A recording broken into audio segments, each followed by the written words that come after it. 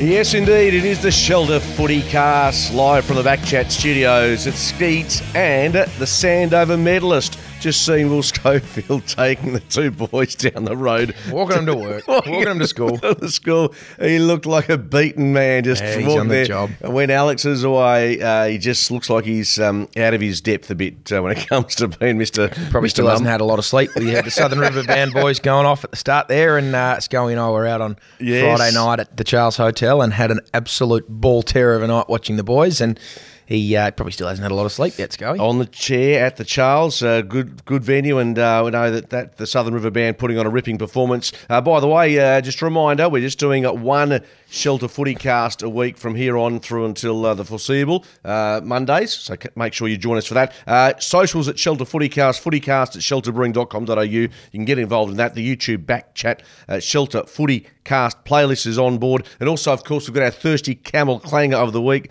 Not sure we've got in fact, we might have a couple from the races. We were at the races on Saturday. Don't run out of your favourites. Grab your shoulders at Thirsty Camel. And, of course, welcome to our BackChat listeners. Yes, you and I had the suits on Saturday, and we just wandering into a very nice part of Ascot, the opening of the season there. And your partner, who's never been to the races just decided just go straight to the top. Well, I got luckily enough, after winning the Sandover medal, Joe Davies, who's on the board at East Perth and also on the board at Perth Racing, just texted me and said, Hammer, I've got an invitation for you and a +1 if you'd like to come to the opening day at Ascot, come to the Directors Lounge.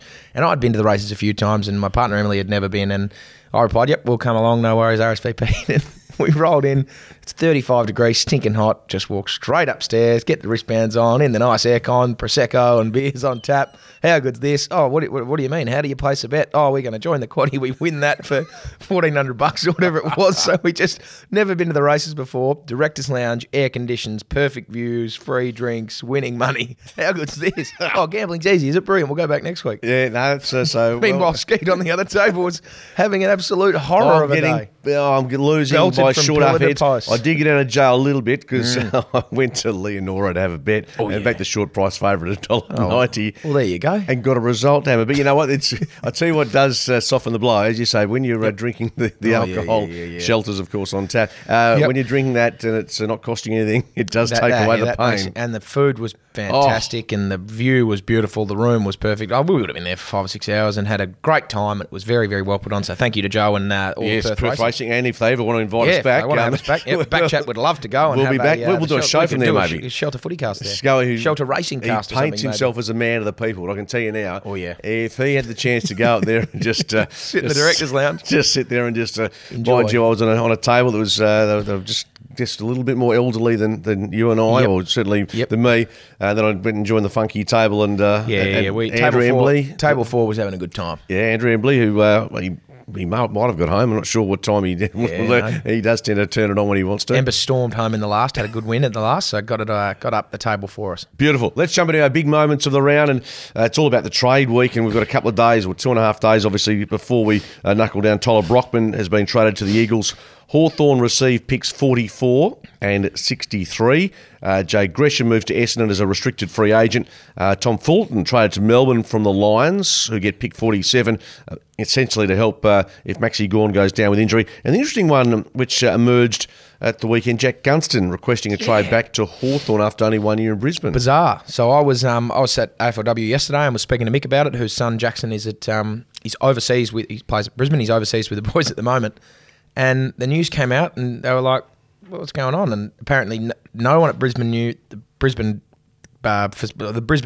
management didn't know. No one at Hawthorn even knew, and he's just come out and said, "I'd just like to go back," which is bizarre. Yeah, well, someone said he was playing golf with a couple of his Hawthorn teammates, and it sort of flourished from there. But two aspects to this: A, does Jack Gunston fit into what Hawthorn is doing in terms of... I don't think... the more I read of it, the more I think less chances is of happening, because it just simply goes away from what Mitch is trying to do. I mean, they do this Hawthorn annual golf trip over in America, so he would have had a couple of shelters with the boys over there and got to talking about it. But, yeah, you feel like the direction that they're going at the moment is they've got rid of a lot of their older players, they've traded where they can, and they've got...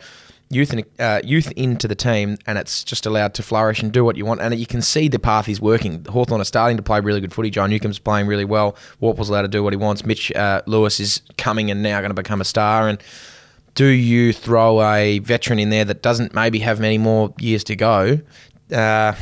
Look, you're probably lenient towards him because he is a Hawthorn champion, but whether or not he fits the bill, maybe to come in and show a bit of leadership and provide some experience to these young guys, maybe. But I feel like they would have thought about that when they decided to trade him to Brisbane. So I don't know. It'll be an interesting one to see whether it goes through. I mean, he's obviously friends with Mitch, so it might eventuate, but it's just a bizarre one to backflip in a year. Absolutely. WA clubs, before we touch on some of those other moves and contract signings, the West Coast Eagles, Tyler Brockman comes across, good young player, but I mean, he's a small forward, so it's never an easy gig. They've been relatively quiet, though. There was a bit of speculation Jack Darling's name was going to be thrown up. The Eagles have shut that down. So in terms of their senior players or trade value, and Jack's still got, I think, a bit of trade value just in terms of a team in the premiership window. But they seem to be of mine. I think they're concentrating very much on the draft. Is that what's your feeling with West Coast's approach? Yeah, I think that's exactly right, what they're going for. I feel like throughout the year it's been a lot of fan calls for trade all the older players, get rid of this, do this. They've had a few senior guys retire, and now it's pretty clear that they are focusing on the draft. A lot of talk around the number one pick. They've been staunch that they're going to hold on to that unless a big Godfather deal comes their way, which it very well might. But for the moment, they've traded in Matt Flynn and Tyler Brockman, and then the Dev Robinson one fell through, but now it's looking towards the draft and trying to get what you can from that. That's probably the feel that I've got on it. They're pretty keen on this number one pick and what they can if they get it, they get the best player in the draft, Harley Reid, and if they don't, they'll probably look to get 3 inside 20. So it's that's where I think their eyes are turned and they're headed. But it's been a lot of fan calls throughout the year for get rid of all these guys, and that's where I think the trade speculations has come from.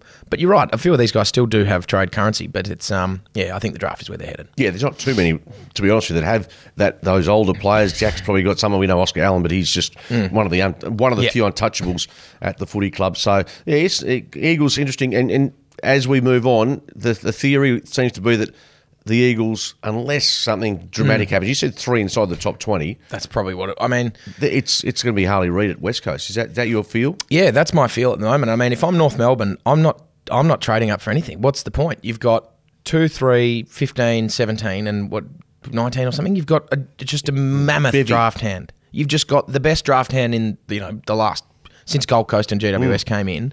You've got everything needed to just pick 4 or 5 guns for this year, which I'm sure there would be, and you put that alongside Davies Uniacke, Wardlaw, Sheasel, Simpkin, Nick Lachie. You've got enough talent there in the young core group of players that it's going to take that footy club forward very quickly. And I wouldn't you see what Sheasel has been able to do in his first year in the comp. Alistair Clarkson's a sensational coach. Will be able to develop these guys into a style of football that's going to help and be able to be played by the young players that they've got in. I think they'd be stupid to change and draft up and trade 3 of them or 2 of them and an extra thing for pick 1. I mean, yes, Harley Reid is probably going to go 1 and will be a sensational footballer, but you look back over, if you get 300 games, well, this is fantasising, you get 300 games in a Brownlow out of Harley Reid, or you get 250 games in a premiership out of draft pick 2 and 3, for North Melbourne, you're probably going to take the 2 of them. So it's, I wouldn't be touching it if I were North. You've got an amazing turn of fate that's given you this draft hand, and you've got to use it. Absolutely. And off the back of that, if North Melbourne can't translate that into playing finals, tell me how many seasons, obviously you can't come in as a draftee and be an automatic superstar. Well, there are very few do. How many years do you think for there to play finals is required for this to be deemed the talent they've got translated into finals? Is it 2 years from now Clarko's got to have them playing finals? Is it less? Is it more? I think it's probably, I think 2 years from now, if they can be really challenging for it, I don't think you can make an excuse for not making the finals in 2 years. But if you're 16th to 18th in 2 years, then that's a real flop. But I feel like if you can get in 4 or 5 talented young 18-year-olds now, in 2 years they'll be 20, the other kids will be 21 to 23. You're going to have that about that really good age demographic to have a throw at the stumps at a 7th or 8th and be a challenging, dynamic, exciting team that, you've got your experience and you're probably not going to win a grand final because you need that older demographic to really be steady and play. But you'll have that team that can upset anyone on any given day and do anything, no matter the weekend. So I think that's probably in 2 years' time, if they're in that position, if they're challenging, they'll be okay. And then in 3 years' time, I think they'll probably be in a position where you'd be saying, look, you guys have got to now make it. Speaking of making it, Lachie Schultz to Collingwood will probably happen. So to Liam Henry to St Kilda. Is the Lachie Schultz one, I think it's pick 19 or thereabouts, does that get it done in your mind? Or is that a bit unders for Freo? Oh, I mean, it's probably... It might be unders for what he is playing, but it's probably not unders for how Freo have valued him over the last few years. So he's been rookie, finally got a year, and he's maybe triggered one extra because of playing good footy. But at no, if you had said to Freo 2 years ago that Lachie Schultz would be traded for a first rounder, they would have laughed at you. But the way that he has been able to play almost under the radar of his own football team to be able to go out and do what he's done, I think he's definitely worth that. But he's probably. That's probably not what Freo would have pegged him for. So I think they'll take it. It's I think the deal, if deals like that often get done, and I think they'll find a way to do it. But I think that's probably a little bit unders for what he is playing and the career that he's probably got lined up in front of him. But for what Fremantle have been valuing him as over the last few years, that's probably about right. Some other movements. Premiership Bulldog Toby McLean delisted after 102 games. Had 2 ACLs, by the way, 27 years of age.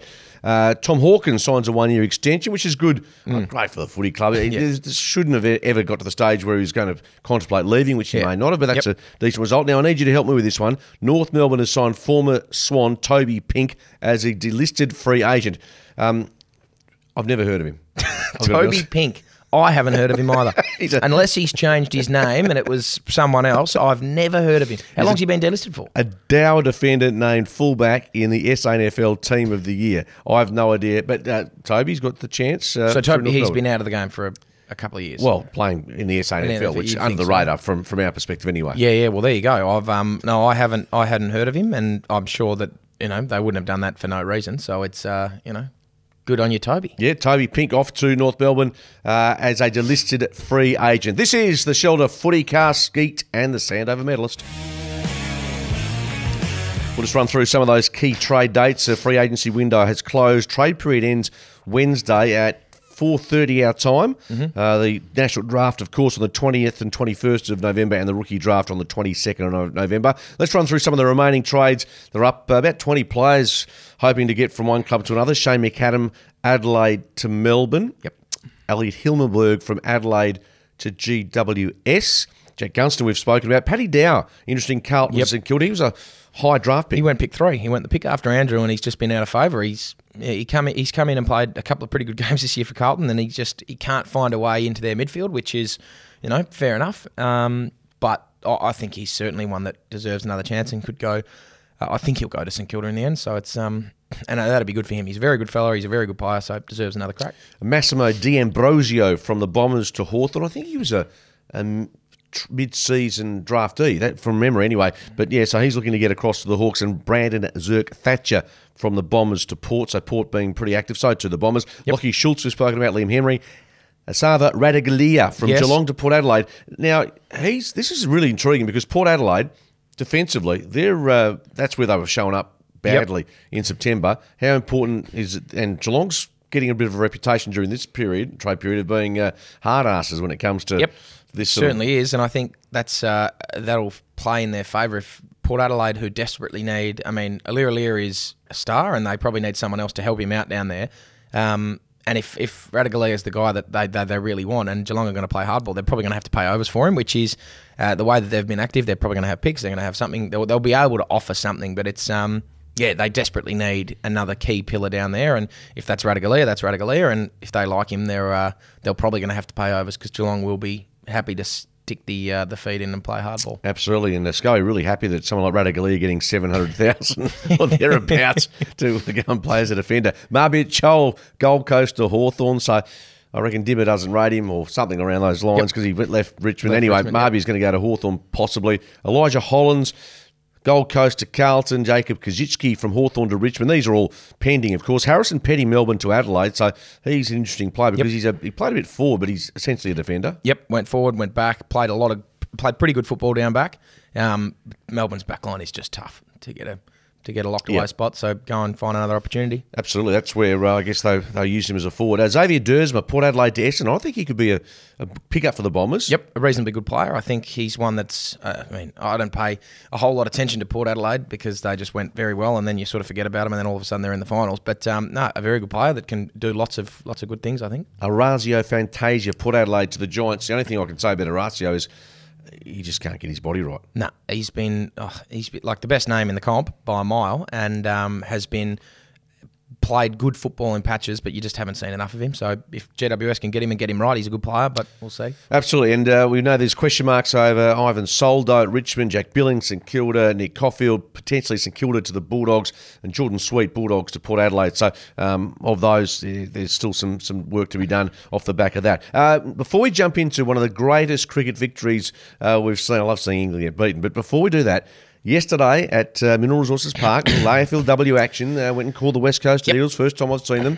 Look at you starting to tense up. Yeah, it was a tough one. Tense up. Not our best game. 70 points, hot weather, good side Melbourne, West Coast not good. No, West Coast not very good. We, I thought we started okay. The first 5 or 10 minutes that we brought the pressure and we were tackling, and Adelaide laid out the blueprint of how to beat them the week before. They had 83 tackles and pressured the ball the whole way along, and in the first half, we had 40 tackles and we were 15 points down. So we were, we'd stuck to a game plan, which was put a lot of pressure on the football, put a lot of pressure on the ball carrier, and make it hard for them. And we were able to transition the football okay and get it inside 50 and have, we scored 2 goals from our limited supply. And our defenders were pretty strong because we had enough pressure on the ball. And then in the third quarter, the pressure dropped right off and the floodgates opened up, and they're a very good side, and if you can't stick the pressure for 4 quarters against a team like that, they'll just open you up. And it went for when there was a 10-15 minute patch there where it was just bang bang, repeats, goal, so ended up getting us done, and they're the premiership favourites for a reason. Alyssa Bannon, she kicked 5 by my account. Could have kicked 7 or 8. Could have kicked 7, gave at least 1 away, had cramp I think at the end when she was going to shoot for 6. Yep. She absolutely towed up the Eagles, and as I've seen, only done 2 matches, but North Melbourne and also Melbourne against our WA sides, the height of some of their forwards and their ability to, it just doesn't seem that either Fremantle or West Coast have got the weapons that 2 really good sides do. So they're 2 of the 2 of those teams and Adelaide are the best 3 in the competition, in my opinion.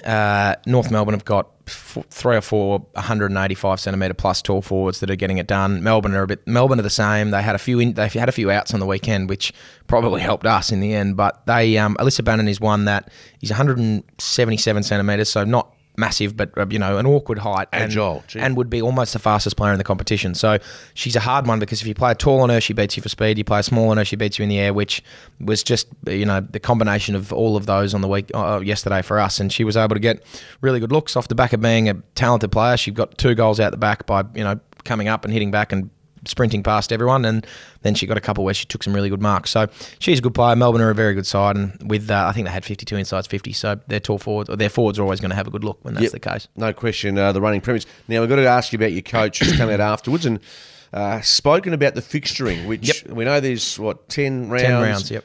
How many teams? 18 teams, 10 rounds, and the weighting of who plays who, he questioned with regards to Melbourne, the running premiers up against your team, the Eagles, who have been modest, to say the least, in recent times. So what is the thought process around the fixturing and how it's weighted? Well, I think the thought process there is that Melbourne have been an inception team and have been very, very good for a long period of time. We're an expansion side who has come in and really struggled. And we haven't got the compensation of some of the other expansion sides who came in last year, for example. And we're still trying to find a way to get better. And given that it's only 10 rounds, you can get, like, we don't play Brisbane this year, which is fair. We don't play North Melbourne, which I think is fair. We have to play some good teams. I understand that, but it's 10 rounds. But to miss out, for example, for us on playing Hawthorn, who are an expansion side from last year, and instead have to play Melbourne, who are the reigning premiers, and at this point of the AFLW competition, we're certainly outclassed, and it was clear to see yesterday we're not at that level, and we're developing to be there, but we're not there yet. And for that to be a permanent fixture for us almost. We played them last year in the last round, lost by 75 points or 76 points, and 70 again this year. So it's that's where the frustration is. I think for me, I'm not too unhappy playing these teams. I think it's a good thing for our players to learn and understand how the best sides in the comp do it. And it's for mine as still playing, you want to play the best teams. You want to see how you compare and how you stack up. And if it's a 70-point belting, you go back and you say, okay, what did they do and what can we do to sort of, how can we take things out of that game? Understand for Mick that it's frustrating and disappointing that we're not,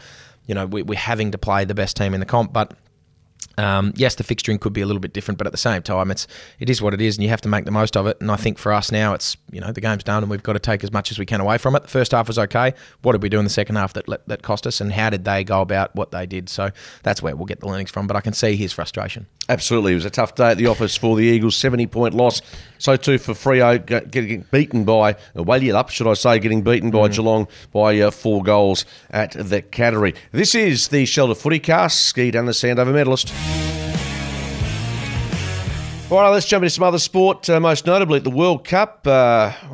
Let's talk cricket because England. If Australia is crap, which we are at the moment, we've got to beat Sri Lanka tonight to give ourselves any chance to at least stay alive. I was keeping an eye on this match on my phone last night, and Afghanistan started like a bomb with none for 100. They were dismissed, I think, for 284 or thereabouts. Oh, I'm looking at it here, 284. And wow. And then England get rolled. Rashid Khan does the number on them. So they're 1 from 3. Yep. Rashid Khan, 3 for 37.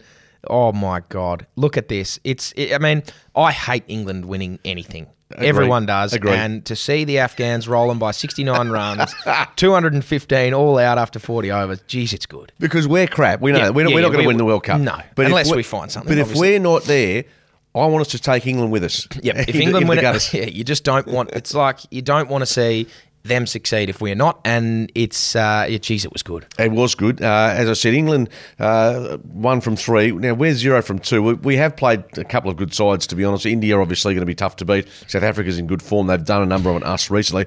But we're going into this match, Mitch Marsh and others have said, no change, we're just going to stick to the formula. And they can't really make too many changes. Sean Abbott's the only guy, I think, in the 15-man squad that hasn't had a game yet. Josh Inglis has replaced Alex Carey behind the stumps. I don't know whether we've got the right team, Hammer, for the World Cup in India. No. Spin-wise, Sampa's been average. Yeah, just looking at it at the moment, for mine, it's our inability to make runs. And if Mitch Marsh isn't making 100, which is...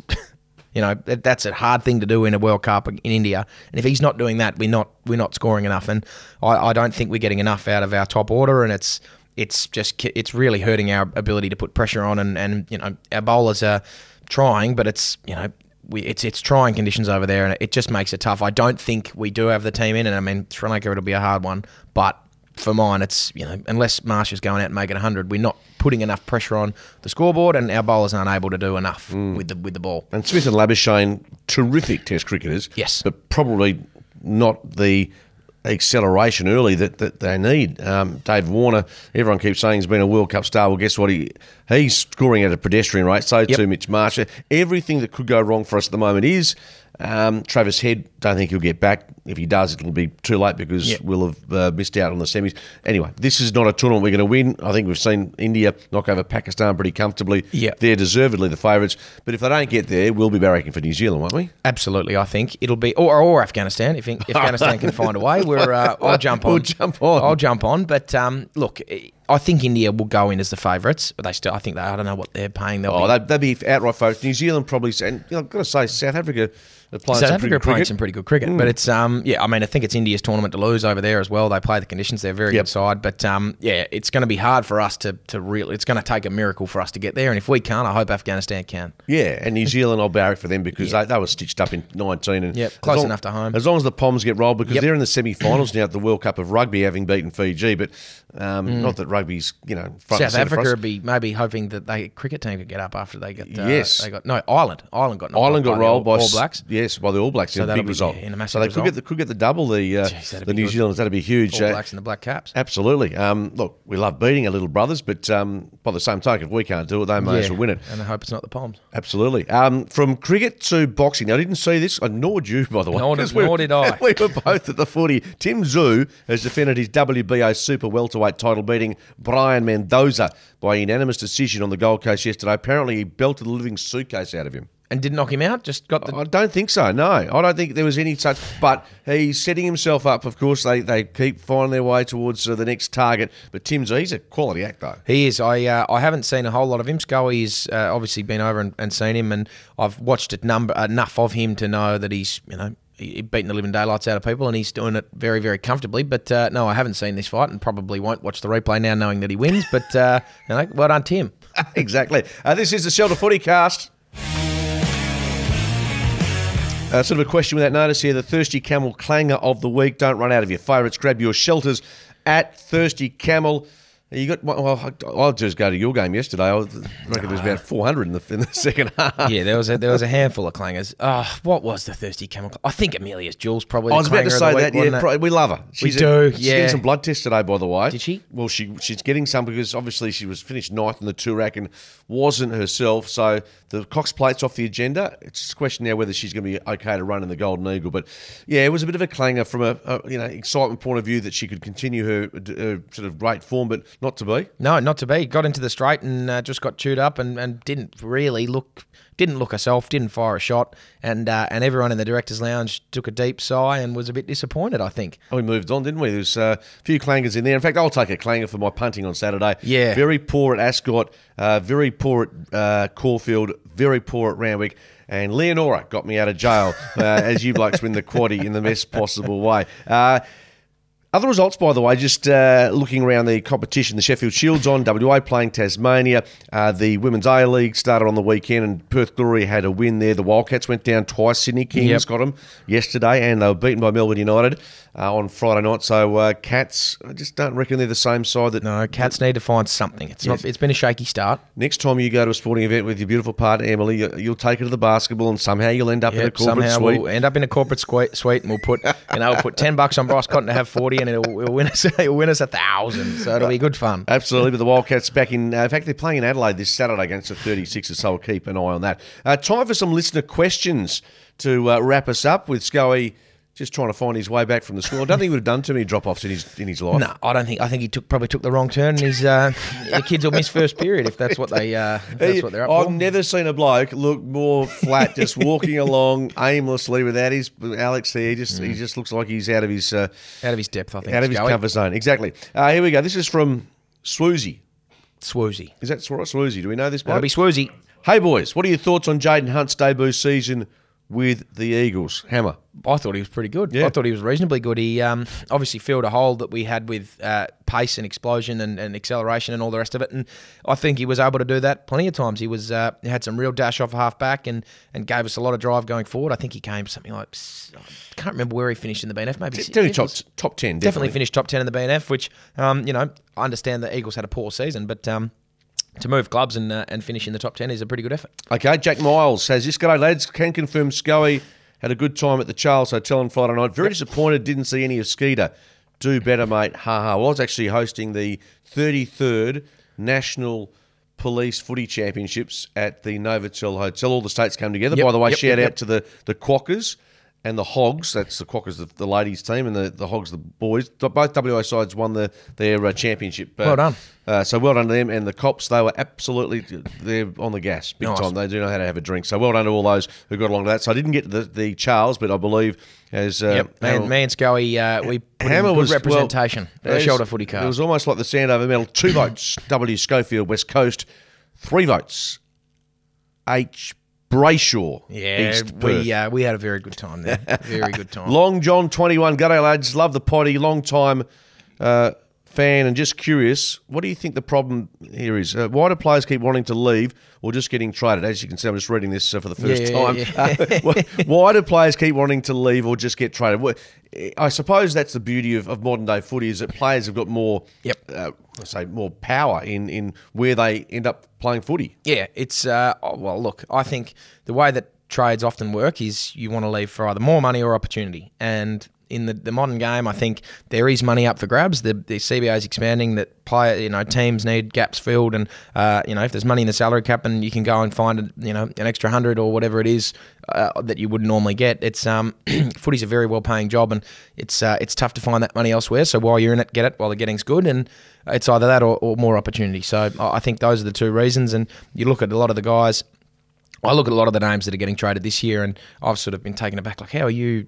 What are you? Who are you to say I want to go and move and I want to move? But that's probably because the opportunity that they've got at their own club isn't as good as it could be elsewhere, and they're happy to find another opportunity somewhere else. So that's probably why a lot of the trades are happening. And at the moment, it's there's a lot of movement, but it's, I think, in the interest of the players, and it's a good thing for the comp. And to be fair, when it comes to the draft, you don't have that choice where you end up anywhere in the country. So as time goes on and as you have a bit more longevity, you get the opportunity to have more of a say in your future.